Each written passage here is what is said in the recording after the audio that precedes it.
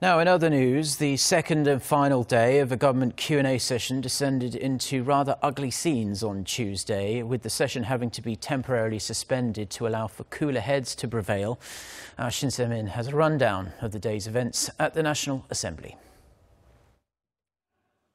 Wrapping up a two-day parliamentary question and answer session Tuesday, Korea's Prime Minister Hwang Kyo-ahn said that North Korea should no longer be allowed to beef up its nuclear and missile capabilities. Hwang admitted South Korea wasn't able to take the appropriate measures to deal with the North's first 3 nuclear tests, but said North Korea's continued provocations can no longer be tolerated and that something must be done.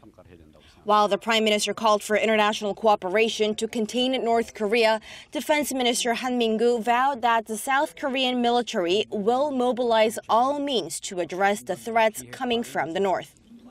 On the issue of the possible deployment of the U.S. missile defense system, also known as THAAD, the defense minister said the program would serve as the bare minimum of the response measures against the North.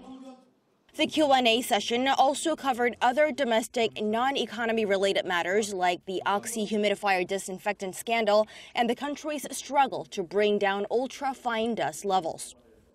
The session underwent a brief suspension this morning when some of the lawmakers clashed over questions being asked by People's Party lawmaker Kim Dong-chul.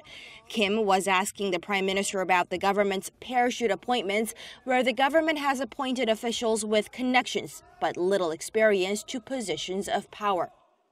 With some of the lawmakers yelling at each other, the session was adjourned and the leaders of the 3 main political parties held a brief meeting to contain the situation. The scene was quite the disappointment for those watching, as hopes for the 20th National Assembly lawmakers only into their month term were high. Shin Se-min, Arirang News.